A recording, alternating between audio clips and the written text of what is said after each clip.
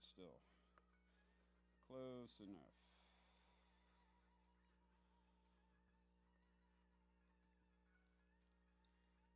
I only see 6 electrons. 3 bonds on that nitrogen, right? 2, 4, 6. We need the octet. So a little alien comes in. It's negatively charged with electrons, right? Color little green man.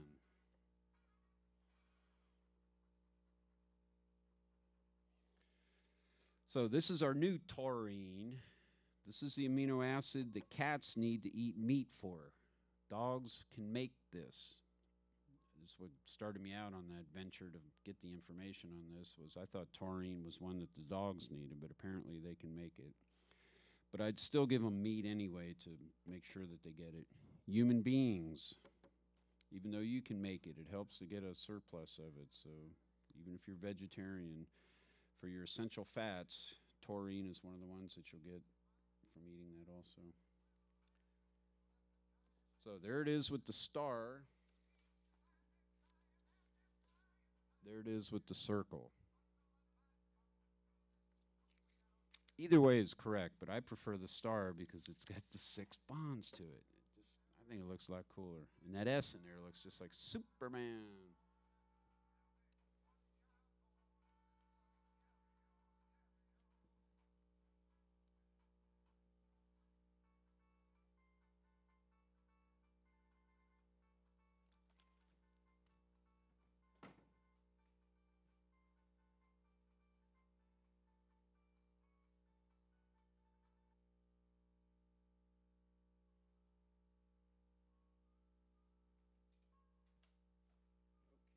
Now you get a review here. Since we got the new sulfur star we've been working on, we're going to change things around a little bit here. We had our polar molecules before. These were the amino acids. Back this up a little bit here, not much, huh? Okay, so cysteine, amino acid, and methionine, amino acid. These were important ones. These are the only 2 with sulfur in them. So here we drew them with sulfur circles. This was with our chalk. Again, stuff we found in the recycle bin. This is the early days before we colored them in. Do you remember these? So we're going to draw cysteine again with sulfur stars. So let's see how that works out. Supposed to have some paper ready here, and I don't.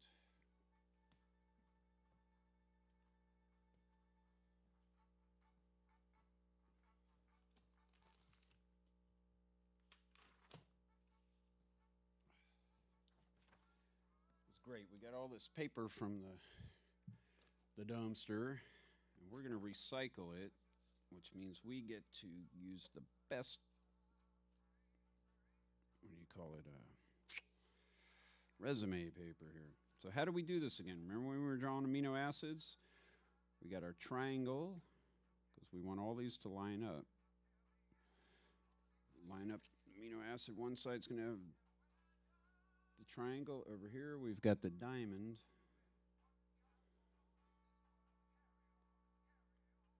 And if I recall, we drew the diamond in the middle, right? And we got an O up here. Always draw the O first. It'll make it easier when we do our triangle connectors. So this goes side to there. This goes side to the bottom. Carbon, C, N. See, we got to get in the habit of drawing N's bigger. Nitrogen is bigger than carbon. Oxygen's even bigger. So the point we're focusing on here is down below here.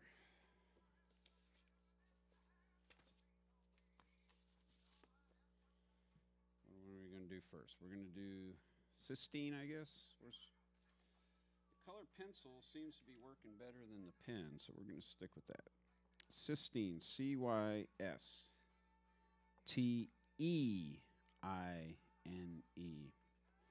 CYS is the three-letter designation. That's a good one. I agree with that. So cysteine, let's color in the backbone here so we can get this thing looking more colorful. Do our hydrogens. We got that third one for the end there. We got, whoop, this one's going down.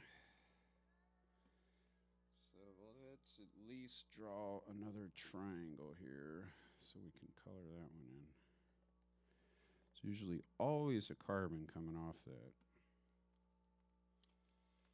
So those are done. Let's color in the backbone so we get this thing looking more colorful.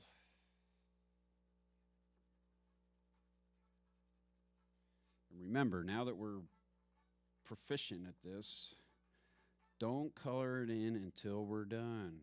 And try not to get too far ahead. Like, don't start drawing the side chain down here before we colored these in if we're done. They got the H's on them.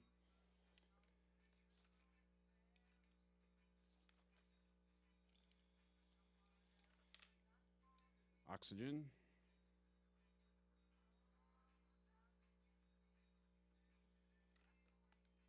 See, I did the oxygen first. I didn't color in the carbon, even though I had them drew in with the pen.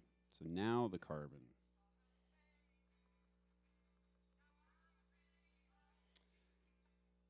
We need more color in there. How about blue?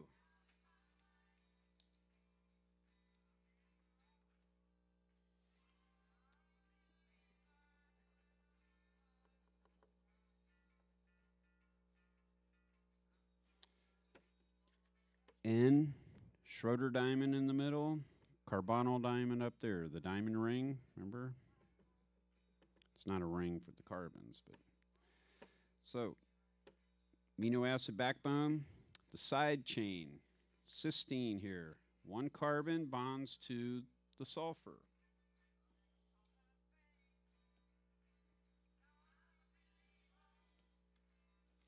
Let's use the green here.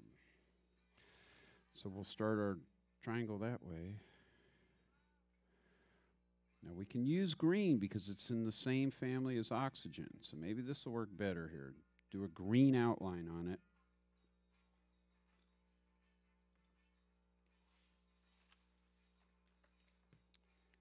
And the highlighter works really good, doesn't it? So we're going to stick with the colored pencils here instead of the ink. Well, this outlining the S actually worked better with the ink. So there's sulfur. 2 bonds on this guy. It's a terminal sulfide, they call it, when it's on the end. This carbon got 2. Carbon's done, color it in.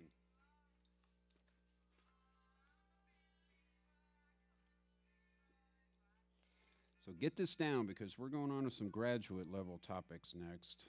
So drawing little simple amino acids, this should be second nature to us by now.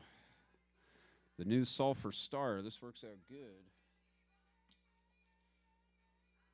The 2 points here are actually what the little green man's head is.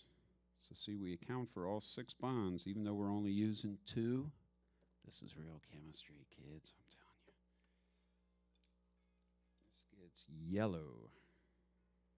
And color in a whole bunch around here because it's, you know, sulfur's got a lot of electronegativity around. A lot of electrons out there.